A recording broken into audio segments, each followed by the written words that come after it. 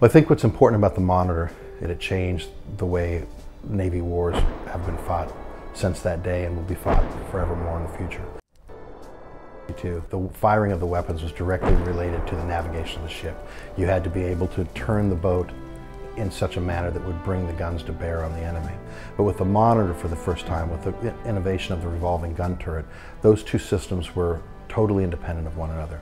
So the boat could be navigated in a way that was most efficient and advantageous to the vessel, while the gun crews could fire and bring their weapons to bear on the enemy, independent of what was going on with the ship's navigation. This was a huge revolution. On March 9, 1862, the Monitor arrived in Hampton Roads the day after the Confederate ironclad Virginia had come out and literally proved to the world that the reign of the wooden warship was at an end. For a 4-hour battle, neither ship could materially. They fought at distances.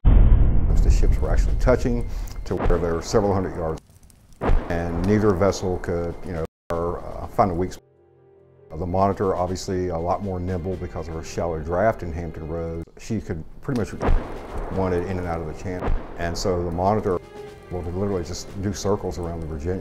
Both sides claimed, but realistically, the clear winner was iron over wood.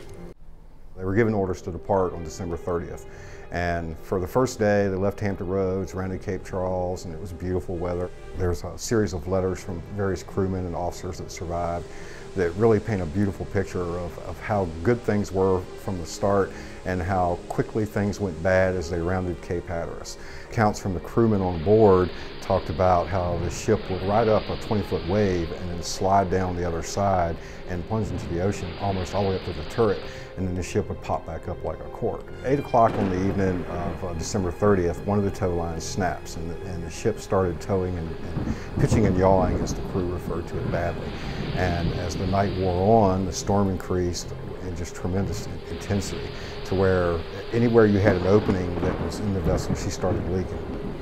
Now, in the blackness and the storm, the only thing to focus on to find the ship is the signal lanterns, and one of them is a red signal lantern that was hanging from the turret mast. And one of the Monitor's crewmen, after they got off in the second boat, he was on board the Rhode Island, and they talked about watching the red lantern rise 100 times, watching it fall 100 times, until finally it didn't come up anymore.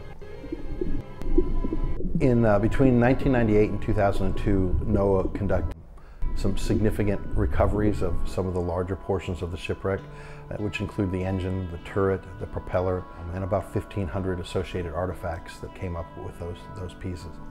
Today, about 80% of the shipwreck is still in place exactly as it was when she went down in 1862.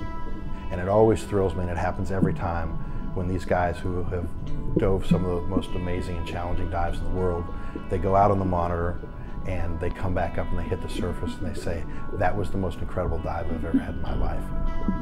In spite of the deterioration over 140 plus years, the shipwreck still has plenty of surprises in her and is very impressive.